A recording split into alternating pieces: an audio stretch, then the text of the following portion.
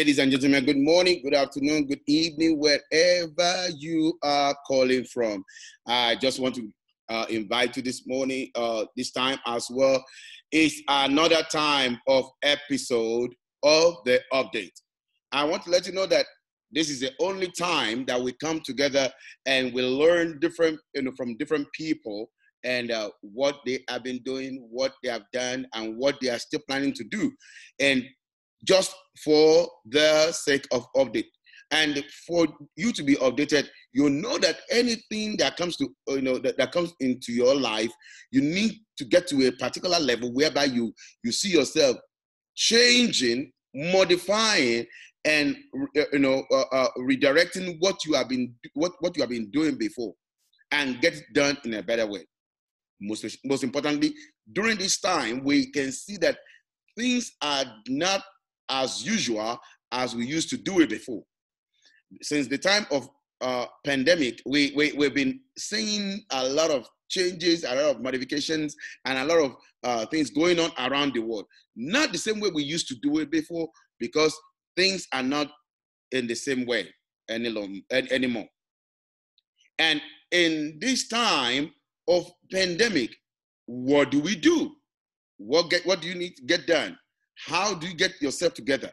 What are the things that you have left undone that you need to go back and revisit and check and see how I can do it better? Or what are the things that you think you cannot do, but suddenly you discover that you see yourself doing them this time because you rediscovered yourself? And what are the things that you are already doing that you need to improve on? And that's the reason for the update. And why we are here to educate ourselves, encourage ourselves, and launch ourselves out for a better things that is out there for us. In the light of this, I just want to, I'm glad to introduce to you this morning a man of God, a leader, not just being a leader, by age alone. He's a professional leadership conference speaker as well, and he has so much idea. Not only that, he's also a PK. When you say America, they call them PK. In other word, they call them a different kind of name. That's pastor's children, or pastor's child. I am glad to introduce to you this morning a friend, a brother, and when I'm talking about brother, just a brother, a older brother, some of you might look at me and I'm still younger than him. Don't let this, just if you will see that he's younger than me, but I can tell you, he's my brother, Pastor Joseph Ibukun Aderibigbe. Good morning, sir. Good morning, but good afternoon from Scotland. Yeah. All right.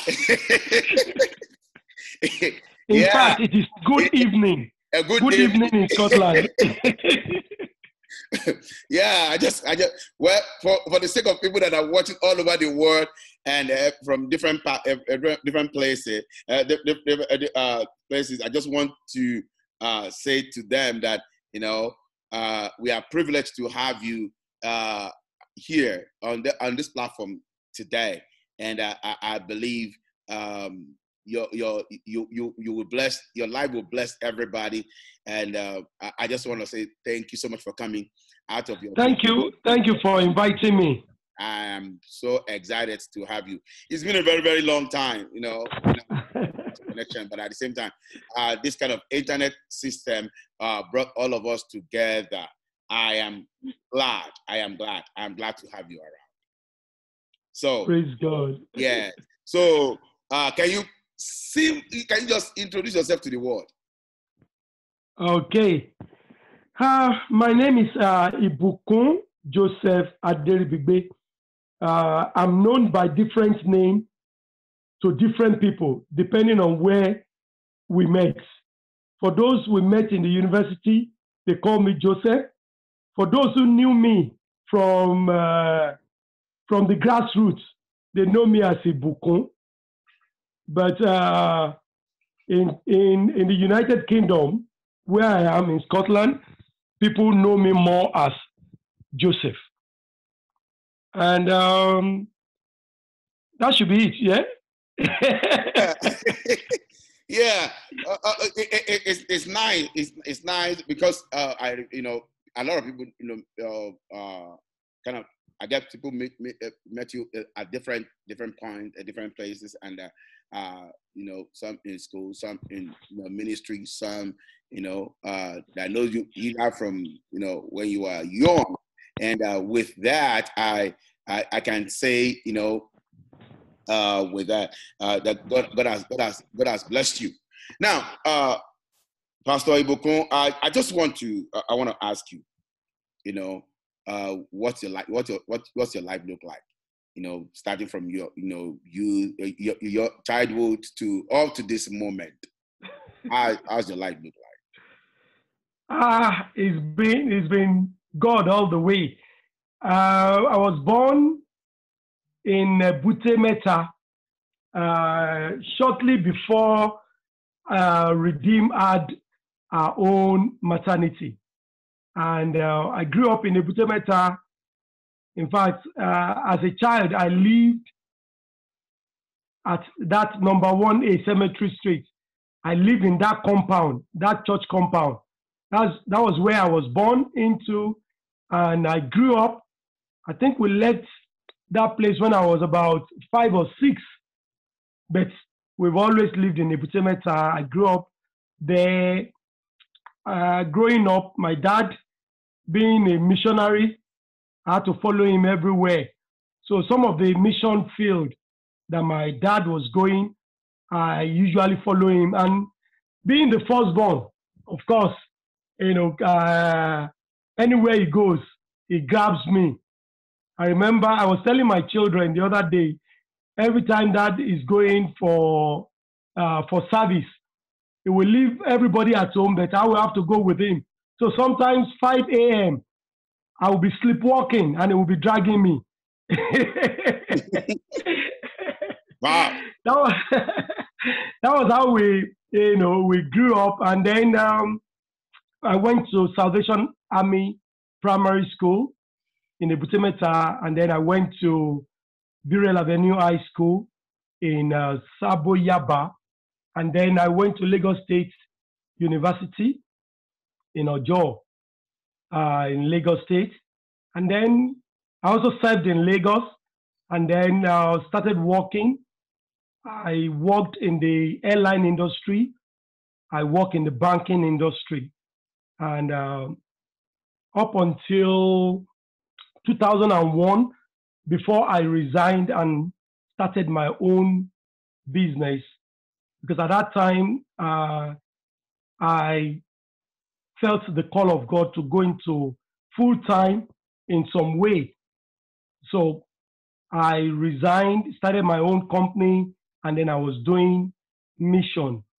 And then eventually in 2006, I found myself in Scotland, where I started a parish of RCCG in Scotland by divine direction. And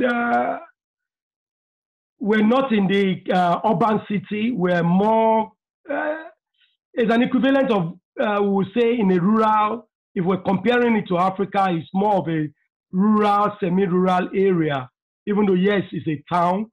So, and the Lord has been helping us since 2006. So, wow. Well, that's quite a journey. That's quite a journey, I can tell you, because looking at what everything looked like, people want to know, how, with all the people that are watching, it did not just come around where you are all of a sudden. Some people say, where this man must be born with a silver spoon in his mouth. Yeah, but unfortunately, the way you said it, I can say definitely there is no silver spoon anywhere Silver might come right now. You might be eating with silver right now or golden spoon right now. But that does not mean that was what you came with. You walked into it. You walked yourself into it. Let's talk about your ministry. When did you come about the ministry issue? How's the ministry been for you? Yeah, I've been in ministry even before I got born again. Yeah. Why did I say that? Like I told you, when I was born, I grew up in the church, and even though at that time my dad was a pastor, my mom was a pastor, but everything we were doing, was in the church, and drama ministry, choir, anything that is doable in the house of God, I was doing even before I gave my life to Jesus. Like somebody said, officially. Yeah. And it was during my teen years that I actually gave my life to Jesus. And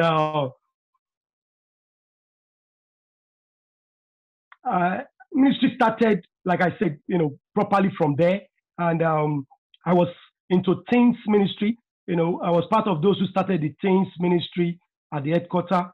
And from the headquarters, we were transferred to Ikeja in King's Court. And we continued with the teens ministry. And I was in that teens ministry until I left Nigeria. And when I left Nigeria, I was in South Africa for a short period before I then moved to the UK. When I moved to the UK, there was somebody God told about the ministry I was doing. He told me, he said, you what God really wants you to do, you are running away from it. I said, really, I'm not running away, but I just, in my own mind, I want to just be financing. I just want to be a financier to the ministry. I don't, I'm involved in the ministry, but I want to be able to finance the ministry instead of, being in the ministry itself. But in 2006, all of that changed.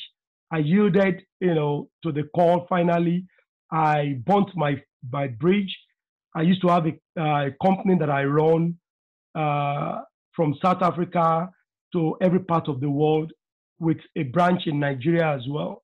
And when I came to the UK, I had to give it up because God asked me to give it up, that He would take care of me. So I went into full-time ministry without salary, and that was what I was doing until now.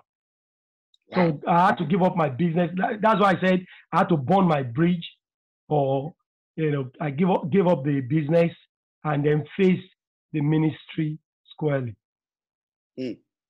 But if you have to say, if you to burn that bridge like that, being a pastor's child, and for you to get into the ministry, to have your own ministry, leave your work, leave your business, leave what you have been doing before, and start the ministry. How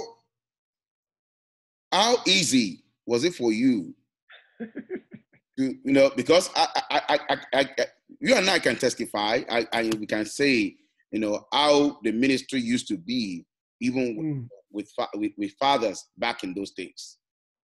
When we look at the way, because from what you just said and right now, and I can pick from that. No, you don't want to be part of the ministry. You just want to help people that are in the ministry. I would rather work from the background,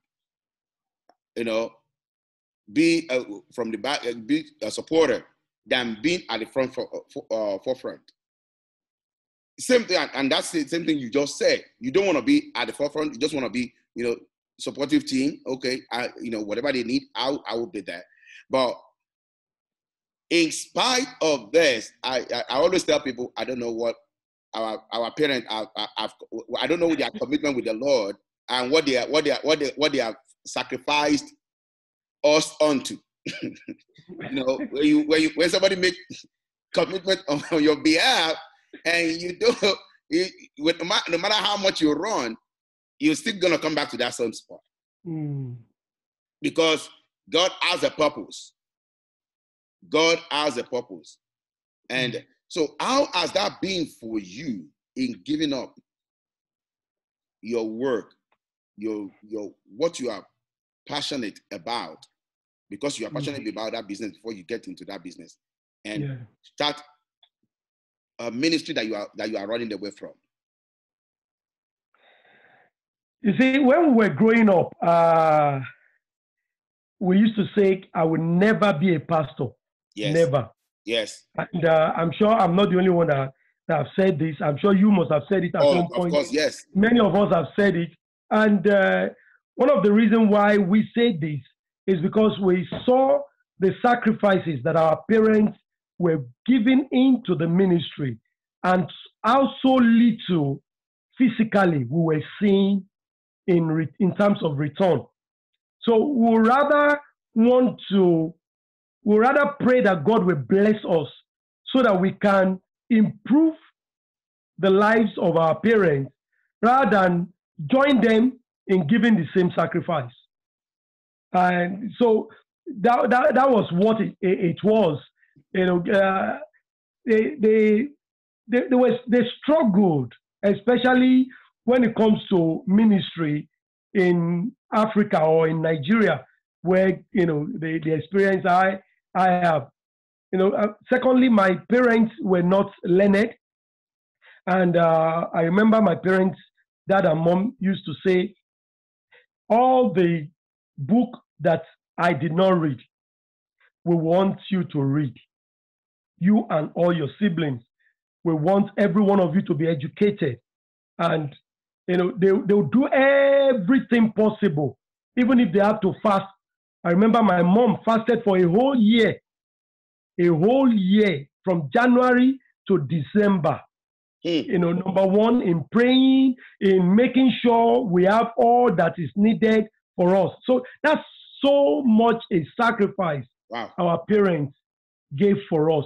So when you look at all of that, do you want to, in your mind, you're saying, no, I don't want to go through that.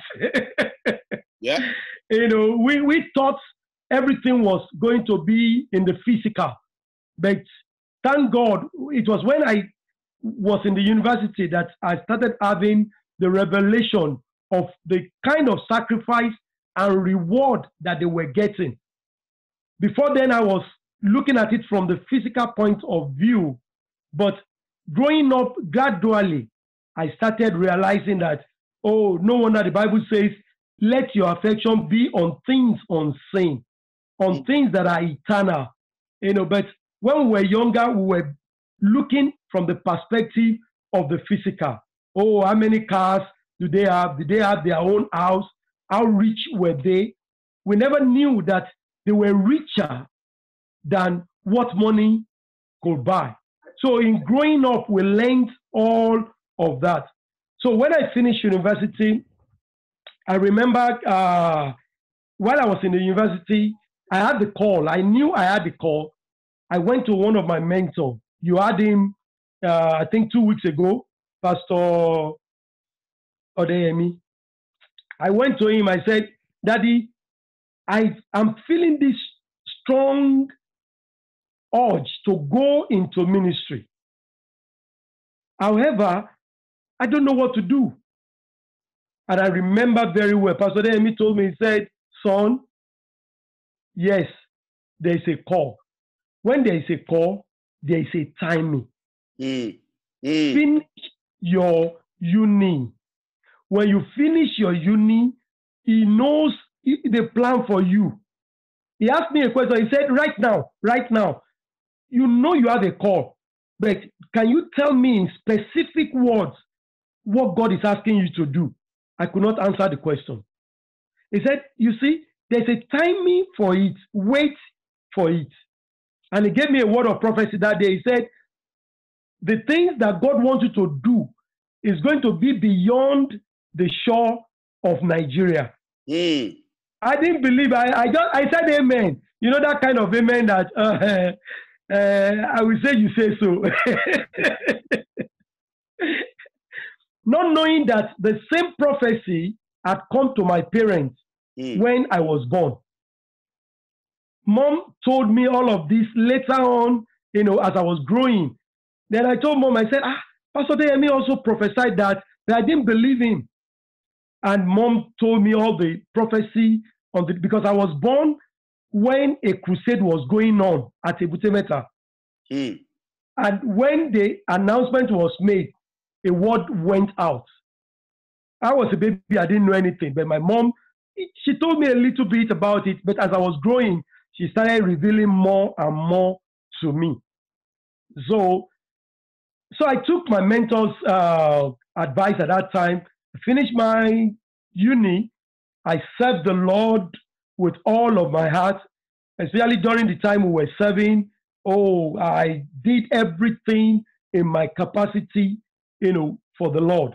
And during the time we were serving, one of the brothers that we served together, he came to me, he said he felt that God was telling him that I can go and do whatever I need to do, but you will end up in full-time ministry. I also laughed at that one too. I said, me? No way. I'm going to be in IT. I'm going to I will make loads of money, and then I will help all those in mission. That was my plan. That was my vision. And I said, maybe that was what the prophecy was trying to see or to say. So when I started working, eventually I became a banker. I was in the bank, rapid promotion. You know, it was at the peak of my career as a banker, as the head of IT of a bank, that God said, it's time. I told my wife, I said, God said, it's time. She said, well, God has always been telling you things, and there's nothing God has told you that he has not made to happen. So I said, but I'm afraid. She encouraged me. She said, whatsoever the Lord is asking you to do, don't be afraid. I said, I'm afraid because if I stop this, who will feed you? Who will feed the children? I already had my 2 children at that time. She said, remember, you are the one that told me that anytime God asks you to do something, he will back you up. Remember, Pastor Adeboye, your dad that has always been sacrificing. So she encouraged me. We went on a 3 days fasting together just to be sure that it was the time. Because I remember Pastor Deyemi said, when the time comes, you will know. So, and maybe I should say at that time, I knew. You know that knowing that the time has come. I remember discussing with my managing director. You know, they were offering me. They said, "No, is it the money?" I said, "No, it's not the money. You know, it's what exactly? Stay on." You know, I said, "I know." In fact, some people even thought maybe religion was getting into my head. I said, "This is nothing to do with religion." I knew that it was time for me to move. I left the banking and started this business as directed by the Lord. The business was booming. Guess what? Within 1 year that I left banking, there was a tsunami in bank. That was the time we had the banking problem. Almost every banks were merging. You know, many people lost their job. I even have some friends that lost their job at that time. You know, they asked me, they said, "Did you know there was going to be this problem in the banking industry?" I said, "I didn't know." God just said it was time for me to move. So looking back now, I want to say thank you, Lord, because he took me out at that time when he wanted me to go out. And therefore, you know, just like you're saying, yes, we do want to go into full time, but whatever the Lord has said concerning you, the there are only two people that can change it: yourself, if you don't want to live in the center of God's will. And of course, the devil can also convince you not to take the call. So I thank God that God, by God's grace, it kept me. And the ministry fully started when we now got to Scotland. You know, when we started the church, I still wanted to be doing some business, but God said, no, face this squarely, and I will support you. You know, it was very difficult. I must tell you, very difficult. You know, you've been in serious financial breakthrough, and all of a sudden, everything dried up.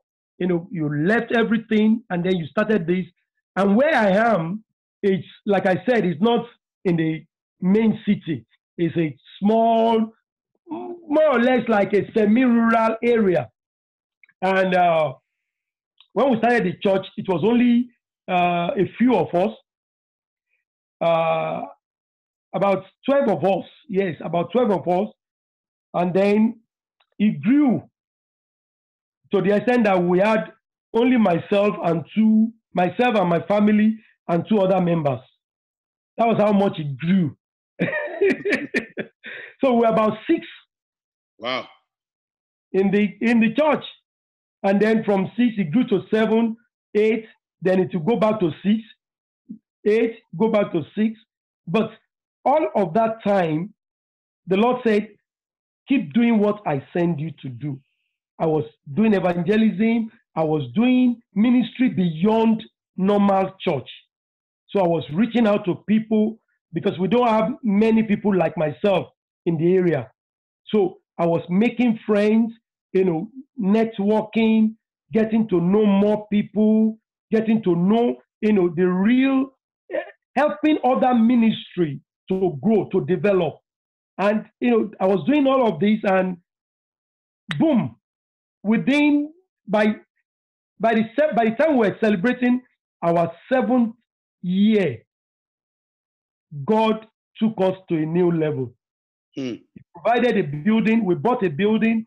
God sent helper. You know, when we bought the building, before we bought the building, God told us He was going to give us a building.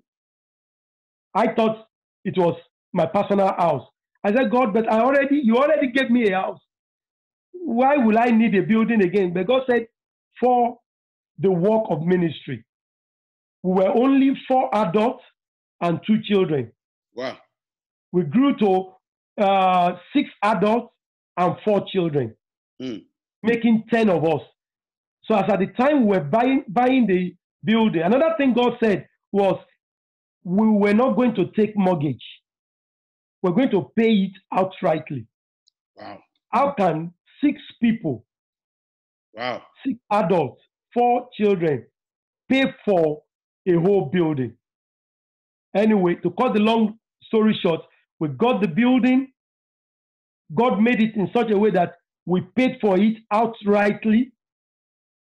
As at the time we were buying the building, we were 6 adults, 4 children that moved into a building that can seat over 800 people. Wow. Wow. And since then, God has been adding to us. God has been adding, you know, the ministry has been increasing, enlarging. You know, we even started another parish and reaching out to more people. We do more outside the church than in the church. And that is that's why I said it's only God that will have done that. So if I would say, you know, because there is something that I know that kind of almost always scare everybody away from from being in the ministry. And from the look of things, when you look at it, as long as we are dealing with, or we are dwelling on the experience of the parent, what the parent went through, what they experienced in their own time, and forgetting that what Bible says with Joshua And Moses, God said, even though I promised you I will be with you as I was with Moses. Now, to me, I see it as a metaphoric word to Joshua, because it wasn't exact way that God was with Moses that he went with Joshua. Very true. It was like almost opposite of everything. Joshua doesn't have to confront Pharaoh. Joshua doesn't have to use a rod that Moses used. But he promised, as I was with Moses, with the mindset that, he was with Moses, being a leader, Moses went on Horeb to get all those kind of laws and everything. Joshua doesn't have to do all those things because Moses paved a way already. He just can't. He went in another dimension that completely beyond that of Moses. And that same thing with all the pastors' children out there that are still afraid of the call of God upon their life. God will promise you that He will be with you, no matter what He has used your father for or your parent for. Your own way, the way He wants to use you, will be different from the way He has used them. So He wants to make sure that everything that He is doing with them is going to be it's going to be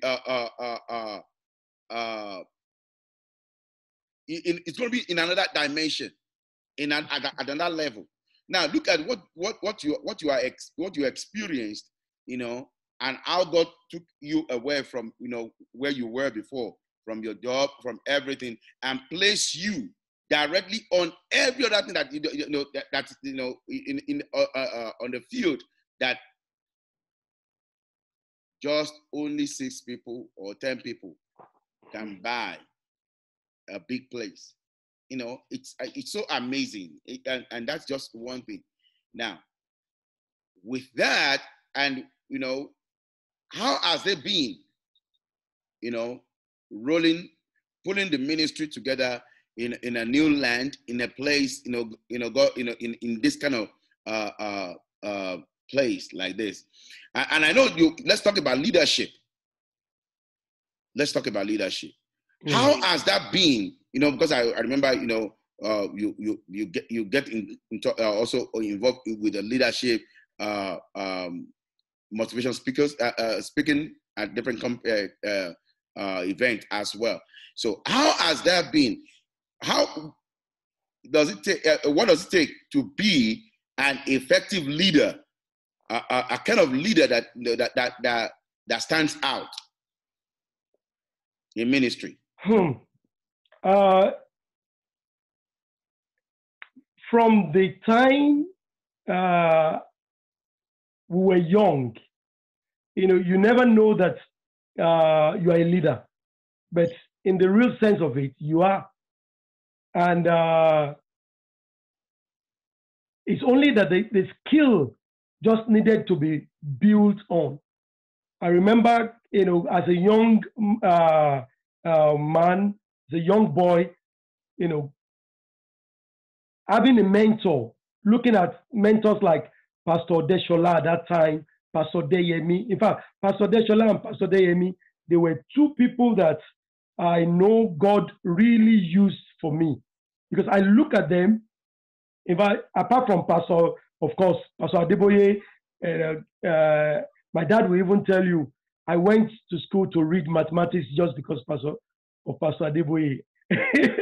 Because I love, every time he's preaching, and I used to say, wow, if it takes mathematics to know how to preach that way, I'm also going to read mathematics. Yeah. Wow. He's just, he's a mentor of mentor. And sometimes you want to preach like them. You want to talk like them. You want to, another person I used to listen to, when I was young was Pastor Kumuyi. Pastor Kumuyi, Pastor Adeboye, Pastor Funsho Deshola, Pastor Deyemi. Pastor Deyemi and Pastor Odeshola, they were, I remember there was one sermon I preached when I was in the university. It was copy to copy of what Pastor Deyemi preached. And I wanted to do exactly the way, following them. I will ask them, sir, this is what I want to talk about. How do I say it? And they will give me guidance. So I never knew it was preparing me for the future. I never knew. So I've always also wanted to improve. I've joined some organizations, and then just last year, this year, I've been wanting to join the John Maxwell leadership team, to learn more. I've been following John Maxwell from when I was in the university. I've never met him one-on-one, but I just fell in love with his leadership Bible. I read that Bible. In fact, I think I bought more than 4 or 5 of that. I will buy it. A friend will say, "Can I read it?" They will never return it. I'll buy another one. It got to a time that I had to buy 2 in case somebody collects one from me. So I was even expecting that somebody will get it. Somebody will. And of course, it happened. So till now, I've always had John Maxwell from the time I was in the university. So I always read it, and I said one day I want to, go to his leadership conference and all of that. And every time I go, maybe I'm invited to speak. These are some of the things that God used to fashion me. Because the truth of the matter is, everything stops at the desk of a leader. And to be a leader is not, you can lead from the front, but you don't have to be in the front. That's the mistake many people think, oh, being the leader, you have to be, at the forefront. You can lead, but you are in front, but not really in front. I remember I was in a parish back in Nigeria. We were starting different parishes. It was later that one of the pastors came to me and said, "I didn't know you were the one responsible for most of these parishes." You don't have to know. You don't have to know. But many people want to be seen, want their name to be printed, So God has been building me up in that respect. And of course, I still have a long way to go. And that's why I joined the John Maxwell, for more insight. I can listen to John Maxwell for 2 days. Sometimes my wife will tell me, "Have you not had enough of this man?" I say, no, I've not. From the website, you will read and listen to, some of his insight, and you just want to know more. You just want to read more, and you feel the Holy Spirit telling you, there is more, there is more, there is more. So there's no end to that learning. Our prayer is just that, whatever we learn, God will help us to implement it, to do it, because the first thing is the life of a leader. Doing what you have said. And that's why Daddy Adeboye is, if you ask me to pick one person apart from Jesus that you really, really follow, I will pick Daddy Adeboye. All the things he's been teaching us since when I was young, that everything, I see it in a different light, even from what John Maxwell. Every time John Maxwell is talking, I say, the Daddy already told us this. How come it's not like this? If you understand what I mean. Mm-hmm. The way John Maxwell will put it down, I say, Daddy said this in year 2000, in 1990 something. That is, and look at, it's like you are listening to a new doctrine, which is old. And that is why, honestly, my prayer is that the Lord will continue to, increase Daddy Adeboye. God will continue to increase him. So many things that man have sowed into our life. If you have ever listened to any of his sermons, especially in those old days, in the 80s, when I was very young, in the 90s, all. If you can go back to some of your notes, if you were taking notes, and some of the things I'm learning in John Maxwell, I brought out some of my old notes. It's like I've known this thing before. I've heard this thing before, even though in a new way. But that man God was using him to teach us things, to build us up without us knowing. It is now that we are appreciating him more and more. More and more. Now, with that, when you see, when we are talking about being a leader that people will see and they will follow. The leader that people will, because the church of this day, it has come to a place whereby we believe the church should be done this way. Bible says something about in a time like this, a time will come, people will develop skills for themselves. They will develop ideas for themselves.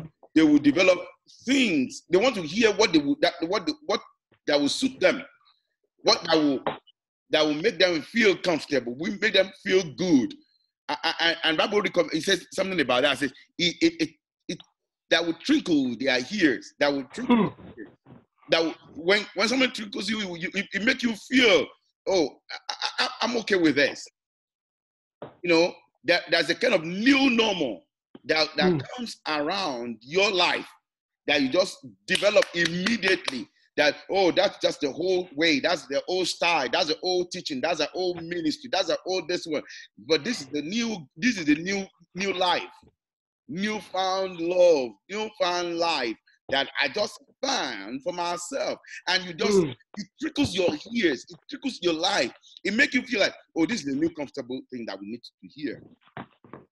And when we make people live the way of God, with time, and we just keep deviating. But there are some teachings that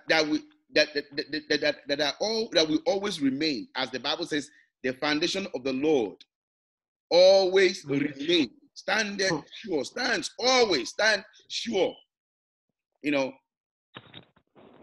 With the new generation that we are in, we find ourselves right now. With the new life that we find ourselves right now, what will be your word to the people out there? How do we get ourselves? How can we still hold on to our faith? How can we hold on to our faith, even in this midst of situation, new life that we find ourselves? Thank you for that question. Number one, we remember the Bible says in the book of Proverbs that we should not remove the landmark. Landmark. And what is the landmark? The word of God. Jesus said, "You are my disciple if you not only hear my word, but you are doers of my word." And that is why listening to messages that tickle your ear is one thing. But you yourself, you want to be like the people of Berea who were wise. Paul called them wise. Why? Every time Paul finished preaching, they would take their notes. When they get home, they will check it. This one is philosophy. Paul, you can hold on to that philosophy. This one is of Christ. We will hold on to this Christ.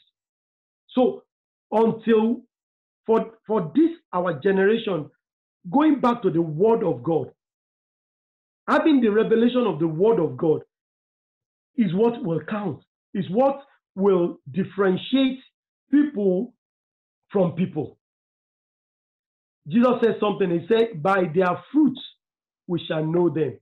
And that's another core character of a leader. By their fruits. We know some. I'm sorry, I'm going back again to Daddy Adeboye. From the time I grew to know him, all his preaching has been about holiness. Even when Daddy is preaching about prosperity, he will tell you prosperity without holiness is hellfire. No matter what you want, holiness must be won. And then when you look at his life, you will see the fruit of holiness. You will see humility. You will see, everything. I remember, let me just share this. When Daddy was coming to dedicate our church here in Scotland, majority of our congregants are Scottish people. And, the way we think as an African man is different from the way, thank God for bringing me to this side of the world. Because, when I'm in Nigeria, the way I think is different from the way we have to think here. And I remember I spoke to the protocol person. I said, please, I want you to reduce the protocol around Daddy. He said, no, why? I said, let me assure you, nobody is going to shoot Daddy. Nobody is going to harm Daddy. Please reduce the protocol. Let it just be, let it be normal. Let it be free. Why am I saying this? Number one, many people have been looking at us and they've been saying we are worshiping man. All the white people around us, it's the worship of man. Now, if Daddy comes here and we have all protocols surrounding him, like the president, what do you think they will say? They will say, have we not said it? So I pleaded with him. We were in that meeting until 1 a.m. I was pleading with him. I said, no, please reduce. I just want it to be, let it flow naturally. He said, people will want to touch him. I said, let me tell you the truth. White man don't do that. It is we Africans that do that. Eventually, he agreed. Daddy came. There was no touching. There was, in fact, some of my members, they saw Daddy. They greeted him, hi, Adeboye. Hi, how are you? Everything went smoothly. When Daddy left, some of the reports I got was, what a humble man. Somebody told me, she came to me, she said, from what I've seen on YouTube, how people, the bodyguard and all of that, she said she was waiting for it, in our place. And then she said when she saw Daddy Adeboye, from that day, they started calling him Daddy Adeboye with me. So we can see it from his life. We can see, what is the fruit? So as a leader, what is the fruit that people are seeing? What is the fruit that people will see? And that is the key that is missing today. Everybody wants to be popular, want to be revered. Everybody wants, but is that what Jesus said? I learned something from Jesus. Let me just say this as well. I don't know how the revelation came. If you read the Bible very well, when they were about to arrest Jesus, how come they needed somebody to identify him? Have you thought of it? How come they needed somebody to identify him? It means one or two things. It means Jesus was dressing as they were dressing. He was eating as they were eating. He was doing everything together to the extent that the only time they will know is Jesus is when he is teaching. And people will say, oh, that's the teacher. But after that time, they can't recognize him among them. They needed somebody to betray. When that word came to me, I said, wow. So all these leaders that are going about and, for example, if I want to know the general overseer of a church, it's easy to know by the number of protocol that follows him. Leadership. The way Jesus led. That is the way we, and these are some of the things that is making unbelievers, even some so-called believers, think twice that what is happening. This is, because remember the Bible says at the latter days, knowledge will increase. Knowledge is increasing. It has increased. Mm-hmm. And people are thinking. People are using their head. So when it comes to all these kind of things, we need to, I want to be like Jesus. Let me end by saying there was a young Sunday school girl. She went back home one day and told her parents, Mommy, I saw Jesus. And they were like, maybe she was seeing a vision. And then when she would not keep quiet about it, they said, okay, tell us the description of Jesus. Guess what happened? One of the Sunday school teacher helped her to lace her shoe. Anytime she had a problem, this Sunday school teacher will make sure, everything. When they were even asking her, they thought it was the pastor. Finally, when she pointed the person, it was one of the Sunday school teacher who was helping and being like Jesus to her. She saw Jesus in her. That, as far as I'm concerned, that is leadership. Serve leadership. The Lord will help us. All the things that we hear, to be able to implement them, to be able to do as Christ will do. There are some people that are out probably listening or that will watch it later, and they're kind of wondering, this kind of pandemic thing that is going on around the world, because that's where I got the update from. We all have an idea of what the year is going to look like. There are a lot of prophecies. There are a lot of prayer that have gone ahead, fasting that both before the end of the year to the beginning of the year, with everything all round up together, what 2020 will be, and the vision, what 2020 is going to look like. We all have all those things already received. But I discovered nobody ever thought we will be like this in 2020. Nobody ever thought, okay, things will suddenly change, that everybody will be locked down. Nobody ever believed we will get to a situation whereby we won't be able to hold service in the church. And for some people that are holding services, we won't be able to even hold a single service in the church. Nobody ever thought the business will close down and everybody will be at home.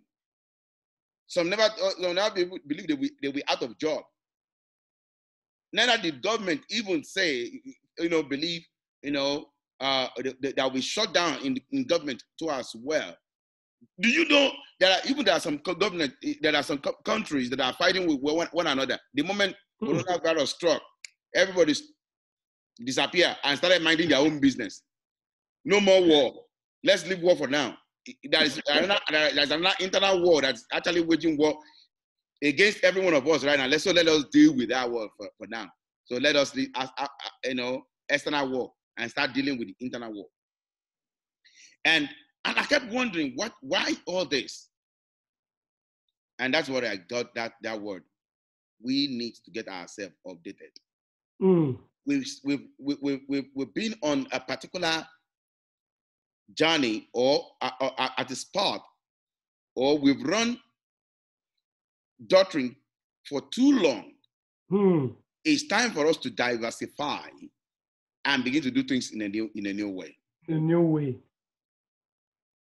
Before you became a pastor of a church, you remember the time you were preaching to yourself, right? You remember there was time you were preaching to maybe one or two people, and God expanded you, and you become. That's why He has brought you this far. But at some point in time, God wants to, He wants to change you, for you to be able to reach out to other people. He wants to take you to a level whereby you will sit in front of your computer like this, and we'll be talking. And you'll be talking to people. You don't know how many people that are watching all over the world. You don't know how many people that will watch your video one day, and they will be blessed with your word, because they don't have to see you, but they just have to hear the word. Yeah. But if we have to wait until you travel to those areas before those people are saved, it might not work that way. So God used our technology to get us. Meanwhile, you might not even have the idea of, I want to get into this thing before. But the only way to condition you to this level is by locking you down, and suddenly you start discovering yourself. Oh, I can still do. Let me start doing something in a different way. Either you will be online these days. You will not see anybody doing one program or the other. That's true. Everybody find a new love. Everybody find a new idea. Everybody find one thing that we don't used to do before. Now, I want you to just, in a few minutes, I just want to talk to people that are still out there. How it was for you when the first time the church closed down. What you experienced, how did you survive it? And what are the things that you are doing right now that you don't used to do before, that came as a result of the pandemic? Yeah. Just to encourage. Thank God.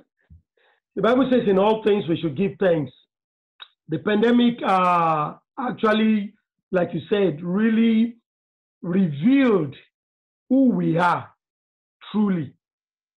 Before the pandemic, as a parish and as a person, we were reaching out to so many people. And immediately the church were asked to close down. Of course, we are a communal people. We love that community. And that is going to be taken away from us. But guess what? It also gave us the opportunity to reach many people that were before now unreachable.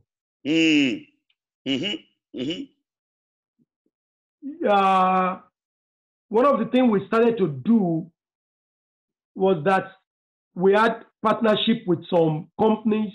They give us food. We buy, some with our money, and then we started going from house to house, neighbors, church members. We started giving out things to them. I remember somebody, told me that since this thing lockdown, you have fed my family. I said, with what? These little things but that little thing that you're giving to somebody goes a long way to show kindness. I've received cards, I've received phone calls, flowers, chocolate, people saying thank you, because you don't have to do what you do, but you've been doing it anyway. We bought potatoes. In the process of trying to buy potato, a farmer in our area said, no, Pastor, don't buy it. Every potato you need to give out, I will supply it. The farmers gave the potato, gave carrots, gave toolings, gave all the things. All we just need to do is call him again and say, we've run out. So you can see God's provision coming even through this. Many people who have seen us on the high street doing evangelism. We've had many people call us. Oh, I used to see you on the high street singing and all of that. Pastor, I need prayer. Pastor, I need this. Pastor, I need that. And God has been helping us to reach even those people. Some of them, I've never seen them before, but they said they've seen me. Like I was advising one of our pastors, after this pandemic, go all out and do what God asks you to do. Because at lockdown like this, it gives you opportunity to review yourself. For some of us, we have not been doing anything. This pandemic has just revealed it. So God be the glory. In the last 3-4 months now, or let's just say 3 months. Well, anyway, in the last 3-4 weeks, to God be the glory, more than 7 people have given their life to Jesus on the phone with us. I'm praying that by the time we finish, the lockdown is over, all these people will come to the church. All these people will be able to see them. One of them is already telling me, I want to be baptized. Some of them are asking for Bible. We will go, give them Bible. We've given them Bible, pray with them. Some of them will call, Pastor, I can't undo what is going on. We'll pray with them. People that normally, they will not even, there was, this is a testimony. There was a man that usually argue with me. There's no God, there's no God. During this pandemic, out of the blue, he called me and said, Pastor, pray for me. I didn't argue with him at all. I said, what do you want me to pray for? And I prayed with him. What a joy. Somebody normally that will not, it will just dismiss you. Another thing that we've been able to do during this, from the day of the lockdown up till today, we gather to pray every day, Monday to Friday. Every day. When there was no pandemic, if you call people to pray, how many people come to prayer meeting? Sometimes we get 40 people joining the Zoom call. We started with ordinary telephone, and then we upgraded to Zoom where we can see each other. Many people who are not even members of our church, they join. Some reverend, some retired reverend also join us. Some still serving, they join us to pray Monday to Friday. Somebody was asking me last week, Pastor, after this pandemic, please let's continue this prayer. I look forward to it. And that gives me joy. It gives me joy that people are seeking. This pandemic has brought us to our knees to know the exact thing that we needed. Before the pandemic, we only have 2 major services, Monday and Wednesday, Bible study. And then once in a while. But since this thing, Monday to Friday, sometimes we had Saturdays to eat. And many more people, it gave them the opportunity to join. People that will normally not go to church, they will join. Some will not show their face. Some will show their face. But we're getting more. So after this pandemic, the major challenge for us is we cannot afford to stop what we have started. For example, Zoom or the technology of Zoom being able to, meet, has come to stay. I was discussing with the leadership. We need to find a way to integrate it into our services. Before now, I love technology, but because I didn't have somebody who will take ownership of it and do it for me.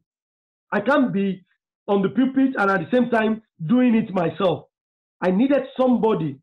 So I was telling the leadership, I said, now we need to get somebody.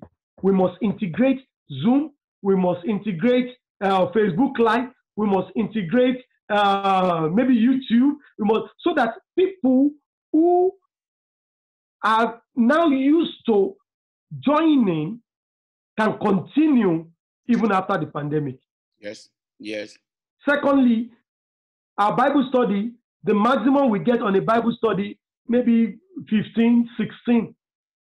Since the pandemic started, we've been getting an average of between 30 and 40 people attending our Bible study. Wow.